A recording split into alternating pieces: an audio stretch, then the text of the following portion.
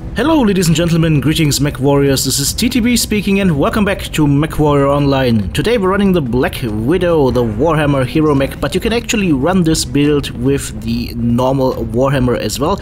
I just chose the Black Widow because, well, you know, it is getting a nice and hefty cbills bonus, and you always need to make sure, as a good old merc, to get all those juicy cbills into your bank account. Speaking about cbills, there is a Jenner coming up. He's currently fighting against our friendly cicada over there, and let's see if we can actually say hi to him in the proper way. He is CT almost open. Come on, boom, double tap, bye bye. That was about 60 damage in his face. That really hurt him. Yeah, Endo-Steel Ultra AC10s are a nice weapon and should be used a lot more. And by the way team, I need a little bit of help here because I'm getting pushed in now. Wow, okay. The enemy is finding their courage and pushing in on me here on this little ramp in Delta 4. And yeah, as you can see, the team is now slowly choosing to join me in Delta 5. This is a little bit of a problem always here in Frozen City, where teams just don't push in, especially if it is this classic setup of two teams facing each other over the cleft and nobody wants to push. Yeah, the team that pushes normally is the one that actually wins. So, you know, aggression wins, guys. I say it too often, I think. Okay, so I'm just gonna go ahead and join with our Irby here. I don't want to expose up there because, as you could see, the Irby just ate a fistful of SRMs. So I'm just gonna stand down here and aim upwards and try and see if I can find anybody that exposes, like that Akishida, and then shoot him. At least that is my plan. Yeah, our assault mechs are a little bit slow, and by a little bit slow I mean a little bit timid, so they're not pushing in right now. The only choice that I have is literally just hold position and poke. Oh, and this guy's also poking at me. That actually hurt a lot. Wow. Okay, that was painful. So my side torso is not looking so good right now. I'm a little bit hot right now, so let's just go ahead, cool down, hide below the bridge, and wait for further skirmishing. And this Warhammer is actually pretty good for that. You can actually put in a slightly bigger engine, you can run about 70 kph, and you just deal damage with your 4 medium lasers. You've got 2 arm-mounted lasers that you can use to shoot down UAVs or track enemies, and the UAC10s is basically your poking weapon. Now you shouldn't go into like huge fights where you're tanking all the enemy team, because the Warhammer is not tanky enough to do that, but to take a little bit of damage like in the beginning, that is perfectly normal, that is perfectly okay, and that is what you can do with a Warhammer. You can take a little bit of punishment. Okay, let's see. Team is mopping up. That's the Jägermech from before, we got him as well, and it is 4 kills over 2. Maybe now we can start pushing in a little bit more. Let's see if we can find an enemy right here. Yep, we can. Let's get the shot out and twist away our damaged side torso, and let's go ahead and go to the other side. It's a little bit poking and pushing right now. There's no real concentrated push, unfortunately, but you have to go with the flow here. It would be stupid to just push in on my own and die horribly. I'll just go ahead and stick with the team. The Irby is a little bit too brave right now. I'm gonna shoot them all a little bit as much as I can, but I think the Irby is so dead because you just can't survive that. Don't push in against the enemy team on your own, not even in the almighty urban mech. Okay. Let's see, can we get some shots off on Lima? Oh, and the answer is, whoa, there's lots of targets over here. If I'm lucky, I can get some shots on the Victor. Hello, Mr. Victor. Yep, that was good. His side torso is open, his CT is down, perfect. We can go ahead and shoot a Delta now. Nova is running away, that's good.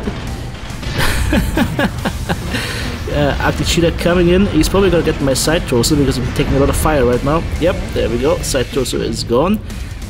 As I said, guys, don't expose too much. That was too much. I'm running around in the middle right now. There's no cover. Not a good spot to be in. That's a mistake on my part. So I'm just gonna try and push around the left side corner here.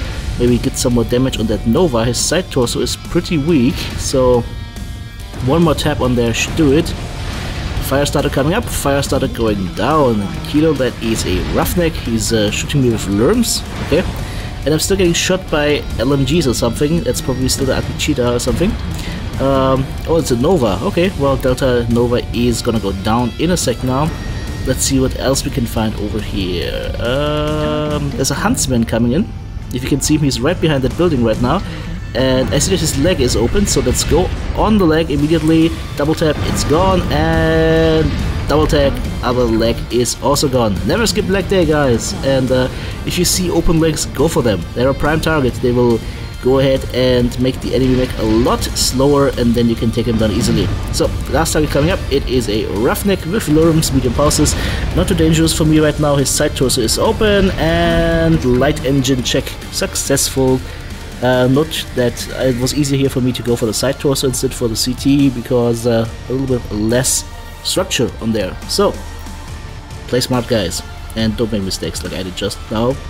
4 killing blows, 6 assists, 2 solo kills, 4 kill balls damage dealt, 6 components destroyed, 611 damage done. This wasn't one of the hugest damage games, but it had some good elements in it, some good poking, and it allowed me to showcase a few elements. So let's see if we can do that again. Right now we're jumping into the next map. It is Grim Plexus, a map that was introduced, I believe, over a year ago, and people just love it. Grim Plexus is one of those maps that you can see almost every day when you're playing Mechwarrior Online, and normally fights kind of center around the Fox 7 area, so that is where we're going right now. And as you can see, the team is pretty much split up right now, so we need to be a little bit careful here to not overextend too much on our side, especially me, because you know me, I push W too much. And then once we have some good bearings, we'll decide whether we can go ahead and engage the enemy team, or whether we will go ahead and have to reposition again. But that is something that we will have to read from the way that the match actually unfolds here. So we'll just keep moving forward towards Fox 5, and let's see what we can find, if anything. Another one right on top of y'all. So, team is going on with a little bit of comms. There's a target right between the buildings. Can I mark him maybe, or maybe shoot him with the UAC10s? Yep, there we go. Let's see, yep, he felt that. That was probably like an urban mech or something, it looks like it. Charlie's summoner up there, but he's 1,000 meters away, I can't do anything against him. I'm just gonna go ahead and move towards Echo 5 to try and group up with the assault mech there, because I see large lasers coming from that hill. And maybe, just maybe, we'll be able to take down a few targets over here. That is provided, of course, it's not the half the enemy team is waiting for us here, but I don't think so. I think this is probably just 1 or 2 lone snipers. There we go, ECM Raven, pam pam! ECM Raven gone. Never tunnel vision, guys. And I say that so easily, but I'm making that same mistake quite often.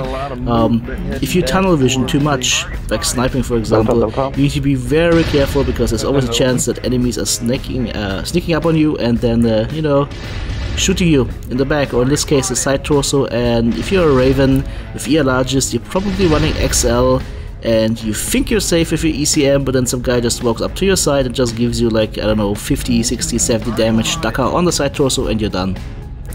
That fast. My assault mech buddy has finally started to cross Echo 6. It's not that fast though, and I've got a target behind me right now. Oh, okay, that is an assassin. And he's only got AC-10 and 2 medium lasers, but he's still dangerous because A, he's fast, and B, he can shoot me in the back. However, I've got an Osiris buddy with me that's helping out now, so everything should be hunky-dory. Okay, let's see. Assault is pushing forward, that's good. The Dark Death Assassin is not looking too good on his leg. Maybe we can take that out. Let's see. Hello, Mr. Leg. He likes his leg, so there's 1 leg gone, and come on, come on, come on. 2nd leg gone, perfect. Okay, let's push in on Bravo, Sunspider Vanguard. Lots of ATMs and machine guns, but somebody's bringing the heat. Flamers incoming. Oh, that Sunspider is getting thoroughly roasted and chewed up. Hopefully not eaten, because that would be unpleasant. Okay, because eating a spider would be unpleasant, and eating a mech would be even more unpleasant, because it's made out of metal. Okay, let's go and move on Charlie up. Charlie is already dead, like the team is going to gobble him up. We're just going to move him on the urban mech here on the side. Yep, he felt that one. Now, as you could see, the weapon mounts are actually quite high up on this mech, on the side torsos. They're not extremely high up, but high enough so that you can do some nice shooting and peeking. Oh, and speaking of peeking, I don't know what that Nightjar is doing, but it's dead. Okay, well, that was easy. Going on the Kid Fox, double tap again. We took out a component here. That's an enemy Stalker. That's a bigger and more juicy target. So let's move into cover here on Fox 7. Go on the Stalker.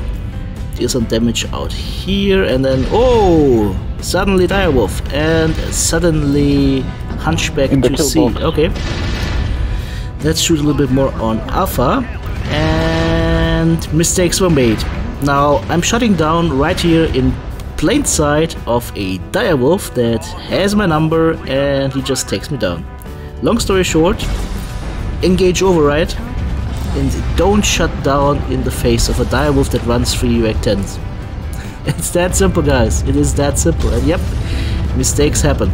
But the more mistakes you make, the more times you can see what you did wrong, and the more times you can actually improve. That you can actually run 2 LB20s in a Hunchback to C is also interesting to me. So maybe I'll adapt that build. Okay, let's go ahead and have a look at the scoreboard. 2 killing blows, 9 assists, 2 solo kills, 4 kill most damage dealt. As last round, 704 damage done and 7 components taken out. Solid round, I would say, altogether, but as you can see, we unfortunately finished with a stupid mistake that cost my mech's life. The build is on screen right now: light engine 285, 2 UAC10s, 4 medium lasers, and the rest is basically just ammo, although you could throw away like about maybe 1 or 2 tons of ammo for a little bit more heat efficiency. And that is it, guys. Hope you guys enjoyed this video. Thanks for watching, guys. TTB out.